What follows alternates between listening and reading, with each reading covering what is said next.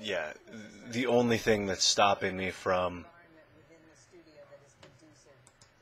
the video, dude, from showing you my first personality, is the fucking trying to get the lighting right and like making sure the audio is correct before I start talking.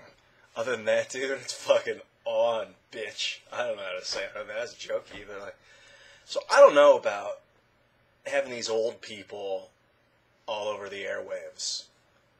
I don't think it's doing good for our society. I think having the really old people talk to the really young people doesn't make any sense. You know, the prime age, I mean, you have a few old people that are really smart, relatively probably like 60% or much less to 6%. But the prime age is like 20 to 40, communicating with the youth.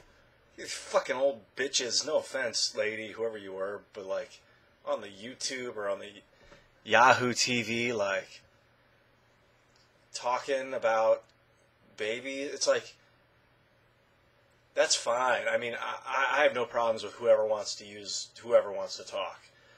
But I'm talking about who the fuck makes these decisions of who to put on the air, man.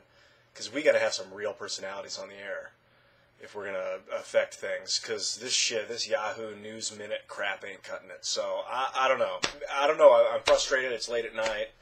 I don't know if there's any other way to go about this. You know, it's slow and incremental, but good God, I'm expressing my concern, my faith, my frustration, all those things.